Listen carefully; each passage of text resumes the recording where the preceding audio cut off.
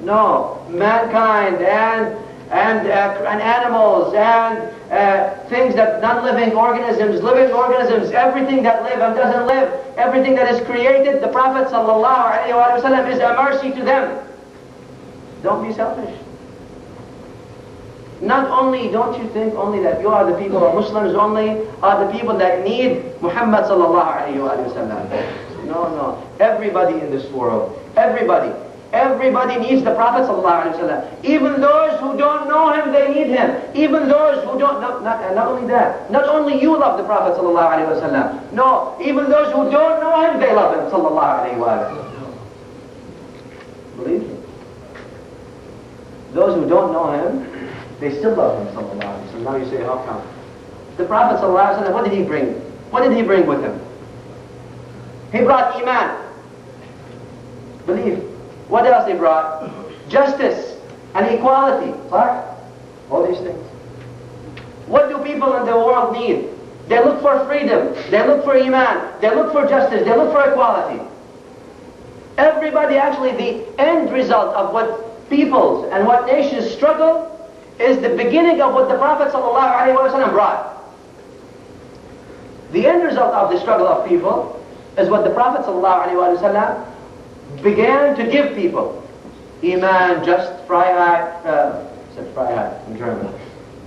Freedom, and peace. All these things the Prophet ﷺ brought.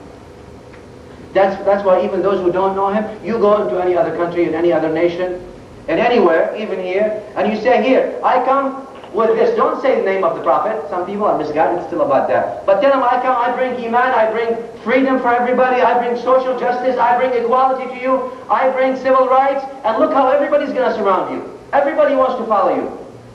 That's the message of Muhammad ﷺ. The problem, dear brothers, is not Muhammad ﷺ, and the problem is not Islam. The problem is those who represent Islam, like myself. That's the problem. That's the problem. We have our names, big names like that, and we have the looks, and we have all these things. But do we really have what the Prophet ﷺ came with? That's the point. That's the point. Many people, they become 20, 30, 25, 35 years old, and they still can't recite the Fatiha correctly. The Fatiha. 7 ayahs only. They still can't recite it. Big mustache, big beard. Amama, some people even. Not even the Fatiha. Where is the love for the Prophet? Sallallahu alayhi wa alayhi. The love for the Prophet is not about words, dear brothers and sisters. It's not about talk, and it's not about looks, and it's not about big bodies, it's not about small bodies, it's not about businesses, it's not about power, it's not about money, it's not about position. It's about following Him. قُلْ إِن كُنْتُمْ تُحِبُّونَ اللَّهَ فَاتَّبِعُونِي يُحْبِبْكُمُ اللَّهُ. This is the point. If you, Allah subhanahu wa ta'ala says in the Quran, say if you really love Allah, then follow the Prophet, and follow me, then Allah would love you.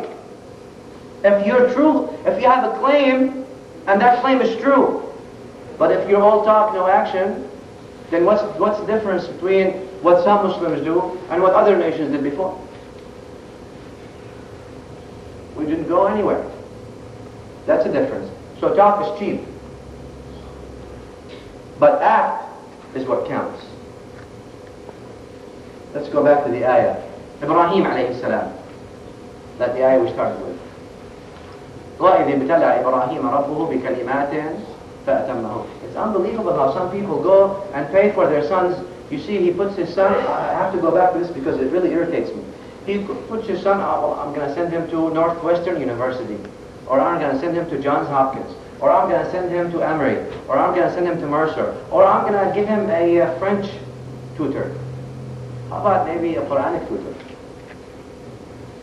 How about we try that? How about instead of spending 15 hours a day watching TV, maybe we can spend 5 minutes a day learning 5 ayahs of the Quran, you and your family. How about success for the family? It's very tangible, but we just have to start touching these things.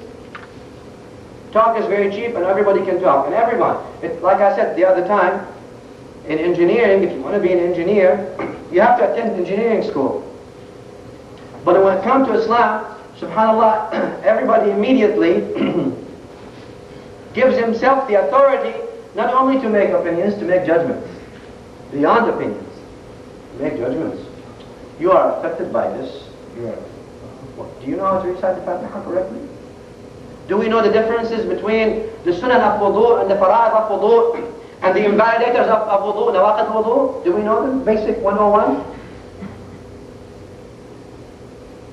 There's a problem. Let's go back to Ibrahim alayhi salam. But we love to talk about stories. We keep going back, right? Because the situation in Muslim Ummah is sad. Because people love to talk about fairy tales. And you would like me to take you and put you back 1400 years ago and relive the victorious times and the enjoyable times. But it's time to wake up and see reality.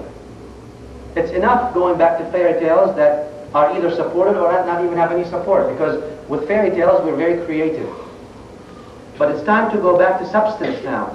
There's a difference, dear brothers and sisters, between substance and suspicion, between fact and fiction. And we can decide, you can decide, or people can decide to live in fiction for as long as they want. But one day, and I guarantee that for me and for everybody, we will wake up when death comes, and that is too late then. Maybe we should go back to facts. Maybe you should start teaching yourself Islam and Quran. Maybe you should take that time and start teaching your son that you're responsible for, and your daughter that you're responsible, and your wife that you're responsible for. Maybe take that time instead of cooking a meal for them. Maybe say, I'm going to cook you a spiritual meal now. Let's sit here and recite the Fatiha for 5 minutes. Think about this.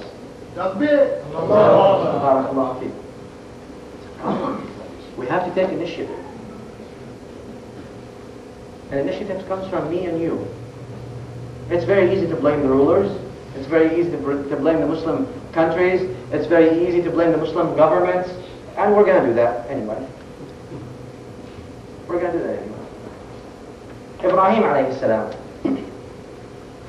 Ibrahim, who is Ibrahim? Really, the biography of Ibrahim takes lots and lots of time. Please come forward, barakallahu fikum, so people can sit in the back. Come forward as much as you can. تقدموا بارك الله فيكم. تفسحوا يفسح الله لكم. Ibrahim alayhi salam was the hero of Tawheed. بطل التوحيد في القرآن. Anytime you hear about Ibrahim and you hear about Tawheed, remember that Ibrahim is the hero of Tawheed, the star of Tawheed. Huh? And Ibrahim was given so many tests and has gone through so many things. As you all know, they tried to kill him first after he destroyed one of the idols, and then they tried to put him in the fire. We talked about that the other time, right? We don't have time right now to cover all these things. He was put through so many things, through so many tests, Ibrahim alayhi salam. Abu al-Anbiya, the father of the prophets. وَإِذْ ابْتَلَى إِبْرَاهِيمَ رَبُّهُ بِكَلِمَاتٍ فَأَتَمَّهُنْ. Ibrahim, this is one of the worst. In the tafsir of the ayah, and some mufassirin, some scholars, they said this was one of the hardest tests. Throwing in the fire, after they burned the fire for 6 months, and put it like that. When they threw Ibrahim alayhi salam in the fire, eyes on the way going, after takeoff, before landing, Ibrahim alayhi salam was smiling. Jibreel came to him and said, Ya Ibrahim, anything that you want to say? Do you have any last wish? Huh? Before, they give people before they die last wish. What last meal? What do you want? Should I tell Allah subhanahu wa ta'ala anything on your behalf? What was the answer of Ibrahim? He said, his knowledge, in my case, suffices me from asking him for anything. He knows. Why should I ask him? I'm not going to tell you anything. He knows. Huh? Because deep iman is saying that if I'm going to go, I'm going to go. Period. But that was not the biggest test yet. Here it is. فَلَمَّا بَلَغَ مَعَهُ السَّعْيِ. The ayah of the Quran says, فَلَمَّا بَلَغَ مَعَهُ السَّعْيِ when Ibrahim and Ismail became a little bit a youngster.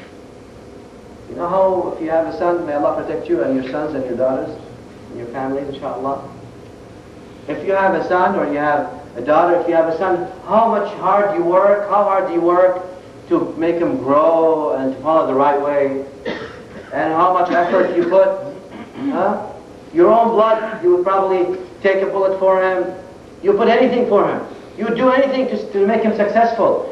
To avoid the pitfalls that you fell into, you would try to do anything for him. Obvious.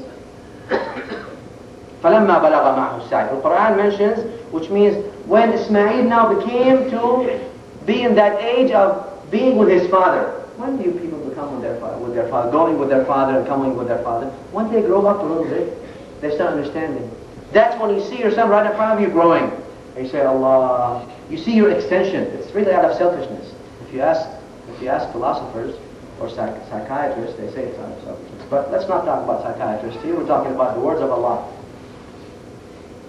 So, this is what they do.